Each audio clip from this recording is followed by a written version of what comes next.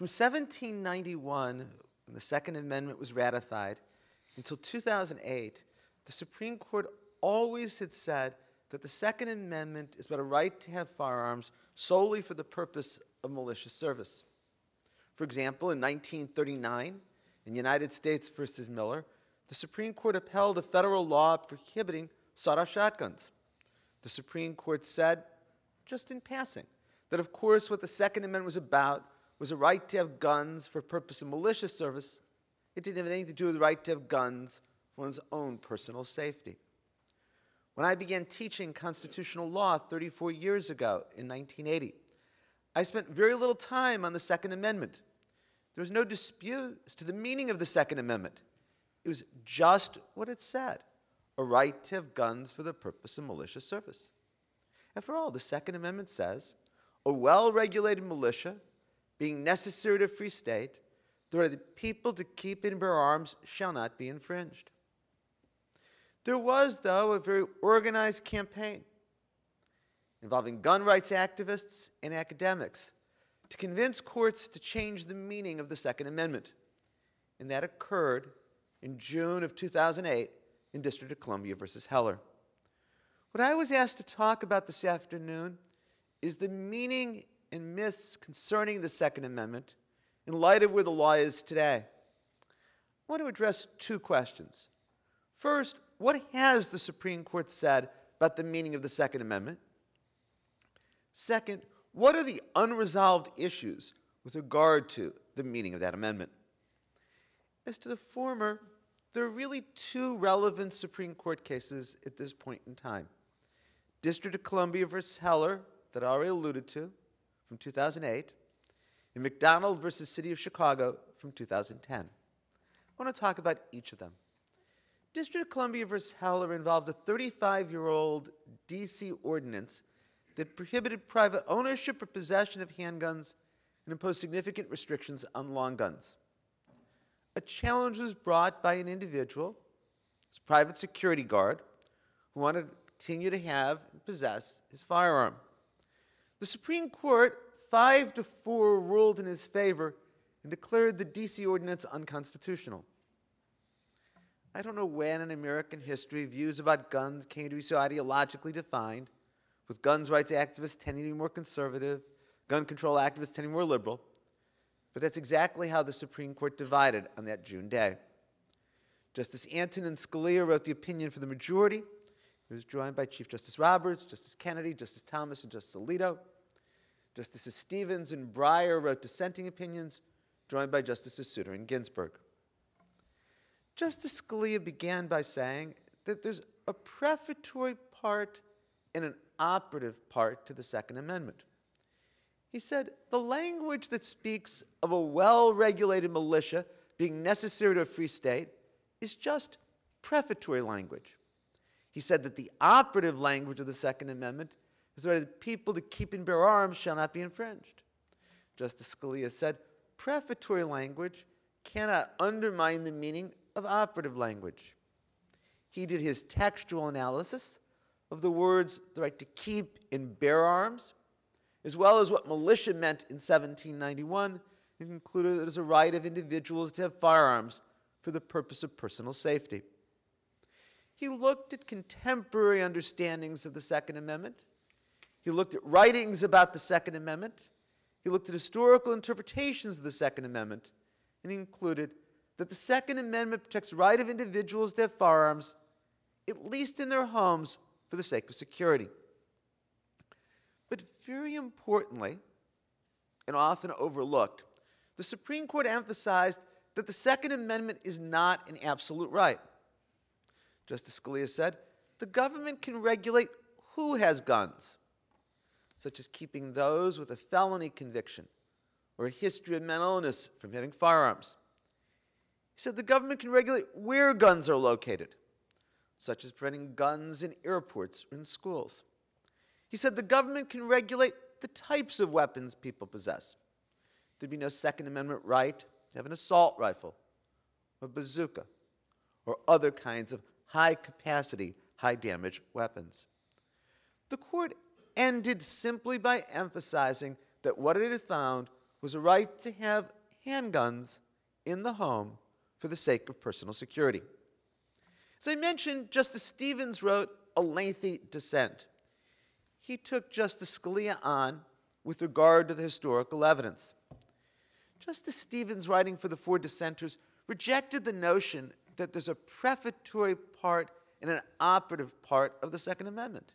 He said all of the language in the Second Amendment is operative, and the Second Amendment is unique among constitutional rights in that it states its purpose.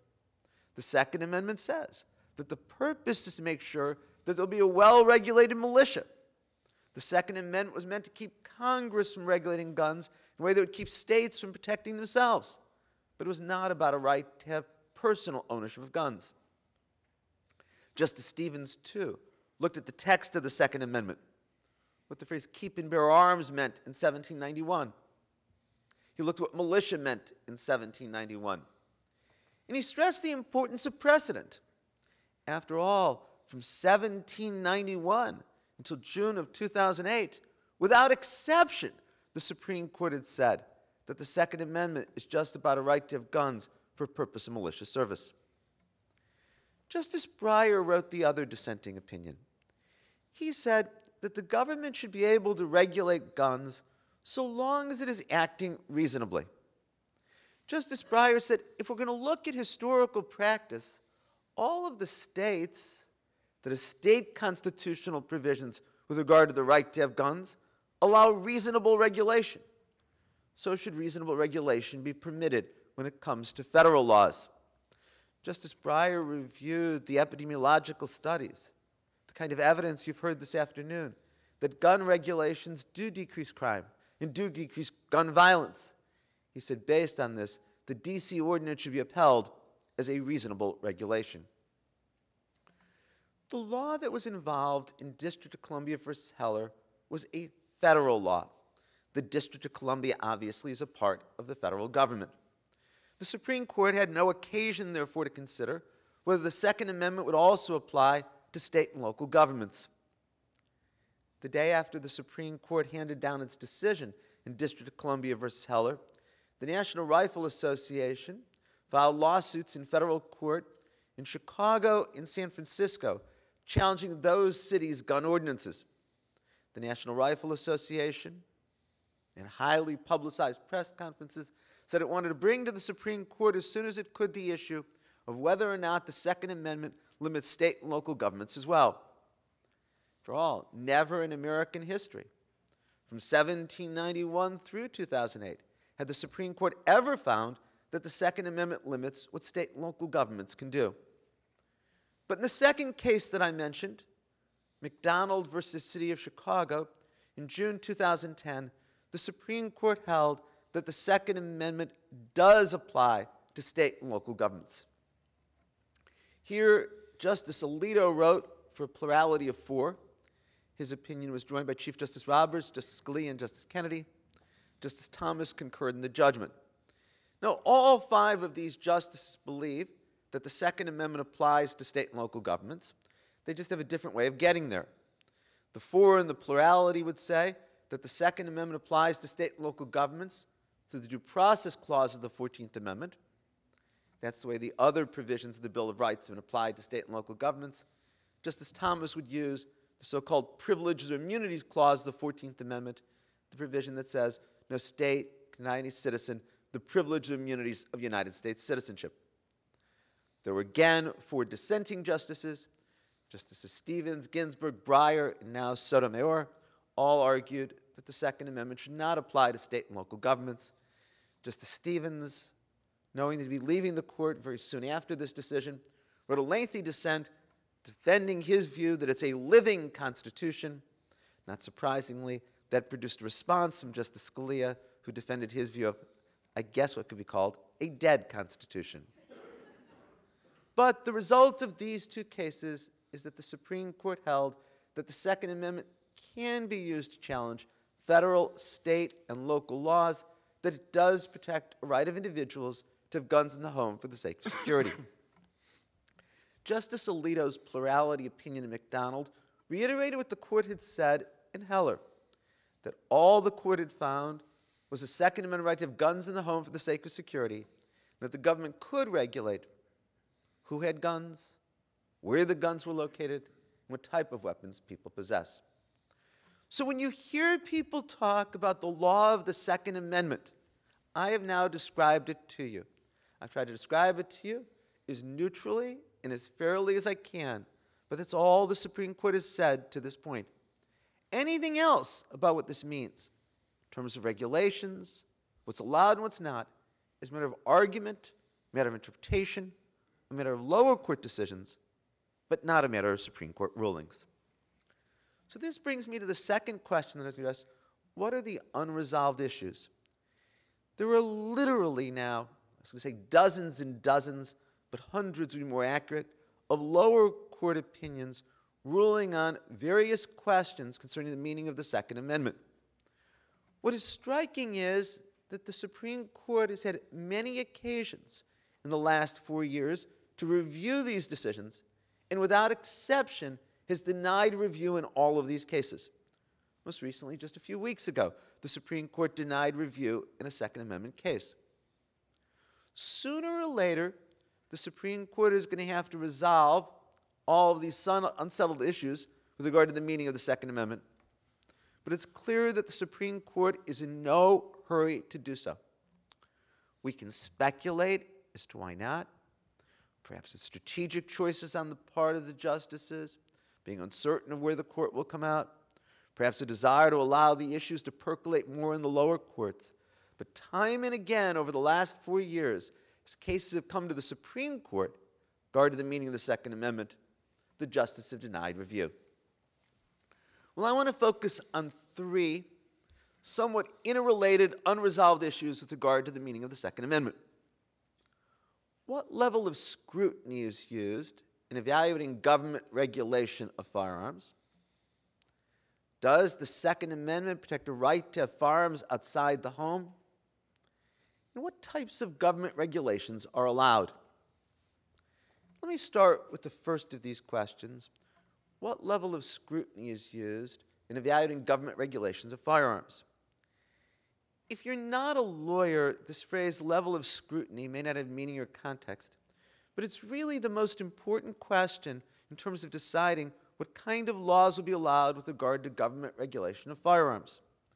To understand this, you need to know that not all claims of rights, not all types of discrimination, are treated the same under the Constitution. There are times when the court is very deferential to the government, and times when the court is very suspicious of the government. Let me start with equal protection to illustrate this. I have a 15-year-old daughter. There's nothing in the world she wants more than her driver's license. Imagine she were to bring a lawsuit saying that the California statute that says you have to be 16 to have a driver's license denies her equal protection of the laws. She says she's discriminated against.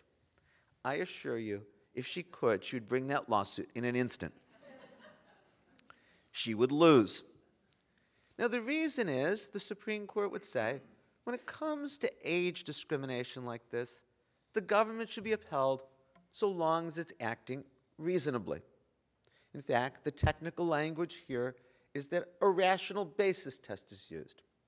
So long as the government action is rationally related to some legitimate government purpose, the government action will be upheld. Now, at the opposite end of the continuum, if a state would adopt an abhorrent law saying no African Americans can have driver's licenses, the court would be highly suspicious, undoubtedly declare that unconstitutional, and use what is called strict scrutiny. That is, the government action will be upheld only if it is necessary to achieve a compelling government purpose. Notice that the government's goal has to be something more than just legitimate for the government to do. It has to be truly vital, compelling. The means have to be necessary. The government has to show there's no less restrictive alternative to achieve its goal. Now, in between what I've called the rational basis test and strict scrutiny, the Supreme Court has crafted what is called intermediate scrutiny.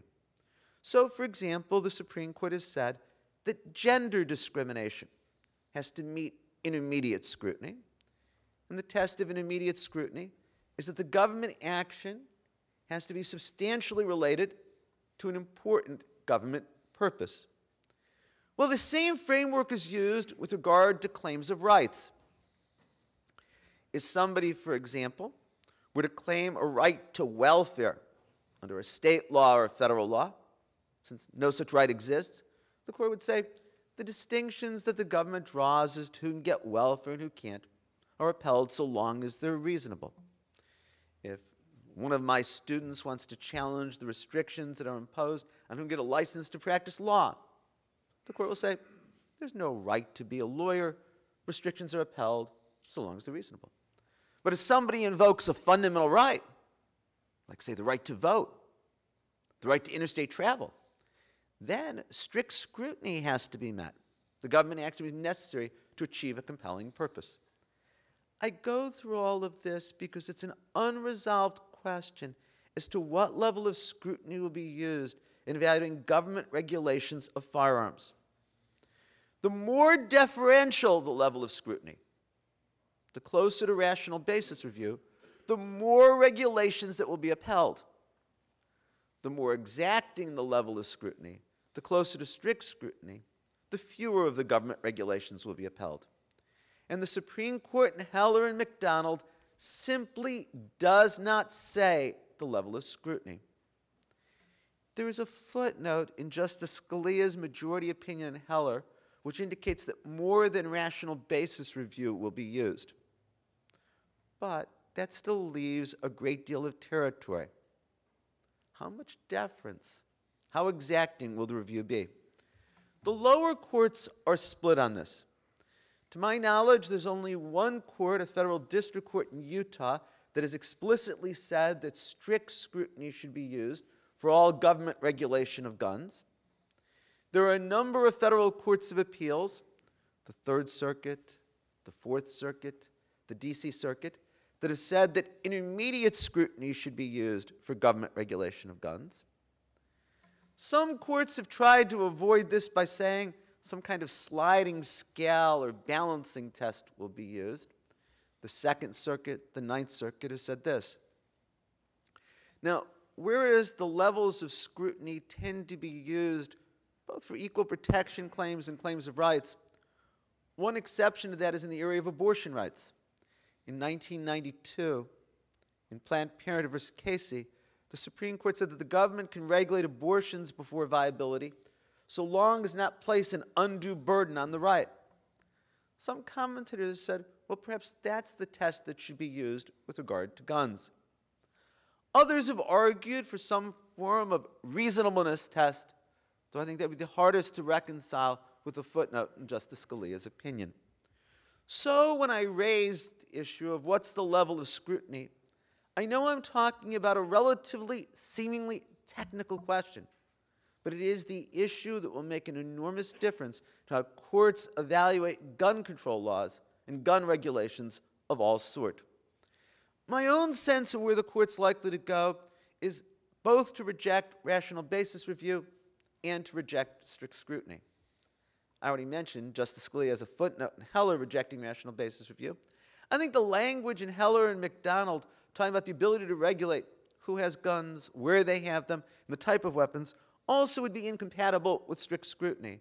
So I think something either akin to or exactly like intermediate scrutiny is likely to be what emerges, which ultimately would be a balancing test between the government's justification for having the regulation and the intrusion on the right of individuals to have guns. Well, that leads to the second unresolved question. Is there a right to have guns outside the home? In presenting Heller and McDonald to you, I emphasized that the Supreme Court held only that there's a right to have guns in the home for the sake of security. The issue is unresolved by the Supreme Court as to whether there's any right of individuals to have guns outside the home. The lower courts are split on this as well. I count at least 9 lower court decisions, primarily at the federal district court level, that have held that the Second Amendment is only a right to have guns in the home for the sake of personal security. But there are a number of courts, including at the Federal Court of Appeals level, that have said that there is a Second Amendment right to have guns outside the home. I think there are strong arguments on both sides of this dispute. I think with regard to the former, the home is treated differently under the Constitution. The Fourth Amendment, for example, provides special protection of privacy in the home. Also, to the extent that the court is concerned about safety and security, the home is a special place. If the court is going to be originalist, there's an argument that the drafters of the Second Amendment, to the extent they were concerned about security, were focused on the home. On the other hand, the courts that reject this and find a Second Amendment right to have guns outside the home argue that what the Supreme Court is focused on is the right to have guns for the sake of security. Security interests exist even when people are outside of their home, and thus it should be extended to a right outside the house.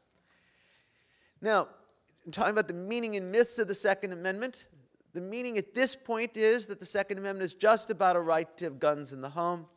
If I was to offer a prediction, though, I think it's likely the court will, at least in some limited fashion, say there's a right to have guns outside the home, though that can be regulated. Well, this then leads me to the third and final question that I want to address. What types of government regulations are allowed?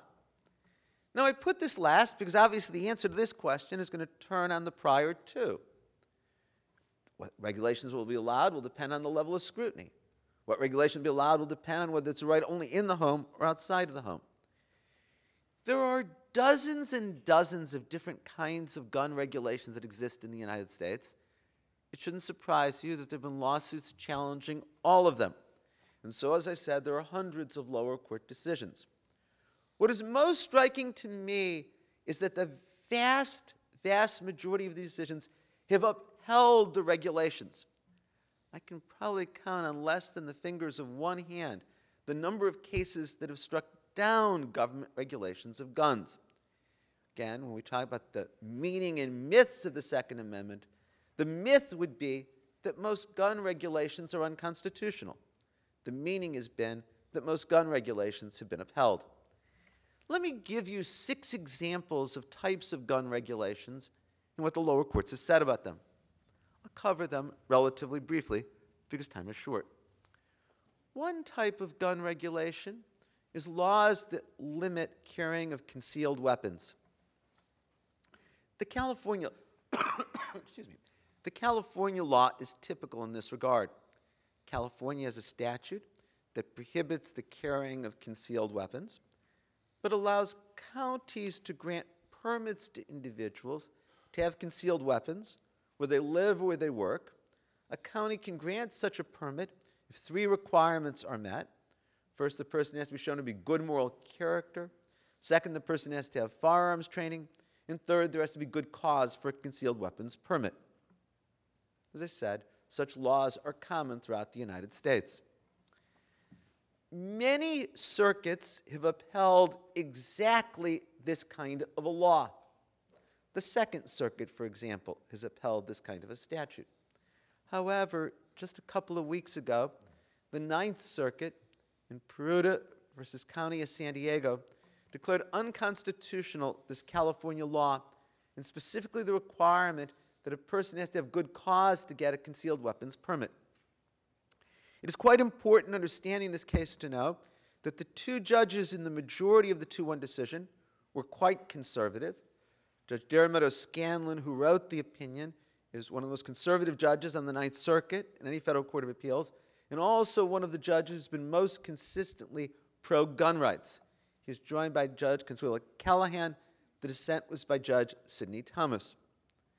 Judge O'Scanlan's majority opinion for the Ninth Circuit said that the Second Amendment does create a right of individuals to have guns outside of the home. He said that California prohibits the open carrying of weapons, therefore to also restrict the carrying of concealed weapons to those with good cause violates the Second Amendment. Judge Thomas wrote a very strong dissenting opinion. He pointed out that in 1897, the Supreme Court had upheld laws that prohibit the carrying of concealed weapons. Also, in Justice Scalia's majority opinion in Heller, he specifically gave laws that restrict carrying of concealed weapons as an example of the type of regulations that would be allowed. Concealed weapons pose particular dangers. In fact, when the Supreme Court in Terry v. Ohio in 1968 upheld stop and frisk under the Fourth Amendment, Justice Harlan, a concurring decision, gave as a reason the need to check for concealed weapons because of their greater danger. I am always reluctant to make predictions about what the courts will do. I long ago learned that he who lives by the crystal ball has to learn to eat ground glass. But I will make a prediction here, and that is that the Ninth Circuit will grant en banc review of this decision. That is, review by, in the Ninth Circuit, it's not the whole court, it's 11 judges of the Ninth Circuit. And I believe that in all likelihood, the Ninth Circuit will overrule the panel decision, though obviously that will depend on who the 11 judges are. The matter will then, whether it's this case or another, go to the Supreme Court. Harder to predict what the Supreme Court will do. My instinct is that the Supreme Court will allow the government to ban carrying of concealed weapons. I can't see the Supreme Court finding a Second Amendment right to have concealed weapons. And also, the language in Justice Scalia's opinion in Heller, remember, said that laws prohibiting concealed weapons are an example of the type of statutes that are permitted. Second, there are regulations of who can have guns. These laws, almost without exception, have been consistently upheld in the lower courts. So, as was already mentioned, there's a federal law that prohibits those who have been convicted of domestic violence crimes, including misdemeanor crimes, from having guns. This has been consistently upheld in the lower courts. There are laws that prohibit those who have felony convictions from having guns. These have been consistently upheld in the lower courts. There are laws that prevent those who have been involuntarily committed to a mental institution with guns. These have been consistently upheld in the lower courts. I think so long as the regulation of who has guns is reasonable, the lower courts are likely to uphold them. A third type of regulation are background checks and registration. Already been talked about how there are laws requiring background checks. There's significant loopholes in them for private sale of guns and gun shows. And there are also possibility of registration laws. Again, every lower court, to my knowledge, to consider the constitutionality of background checks and registrations, have upheld those forms of gun regulation. It is easy to see why they're constitutional under Heller and McDonald. Once the Supreme Court says the government can regulate who has guns, keeping those with a felony conviction or those with a history of malinoism in guns, it then makes sense that the government also can do the background checks to make sure that it's not giving a gun permit to those who aren't allowed to have the firearms. A fourth kind of regulation that's been tried, safety regulations. These have already been mentioned. These are laws, like the Florida statute that was mentioned, that require the safekeeping of guns to limit the ability of children to have access to it. These are laws that require that individuals have training in order to have a gun, that they have to go to a firing range to be able to get this kind of a training.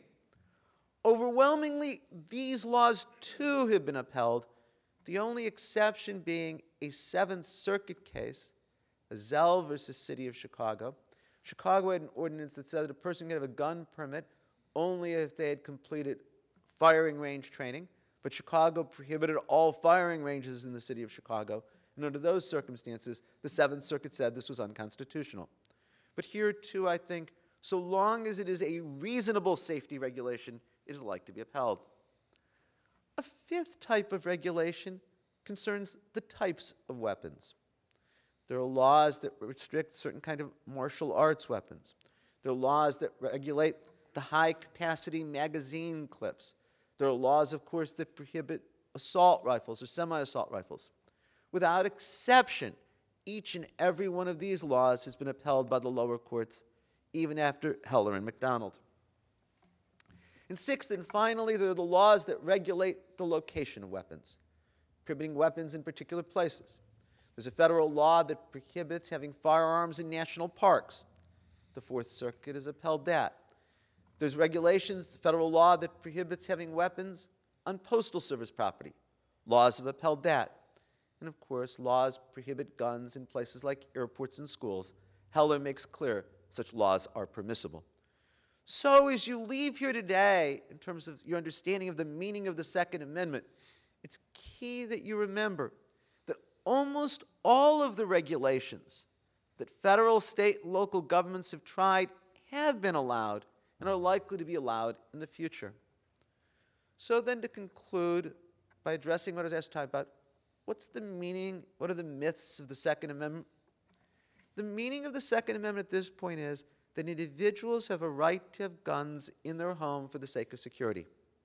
The myths regarding the Second Amendment are when people tell you that the government can't regulate who has guns, or the government can't regulate what type of weapons they have, or the government can't regulate where those guns are located. All of those are things that can be regulated, even under Helen McDonald, and are likely to be regulated into the future. Thank you.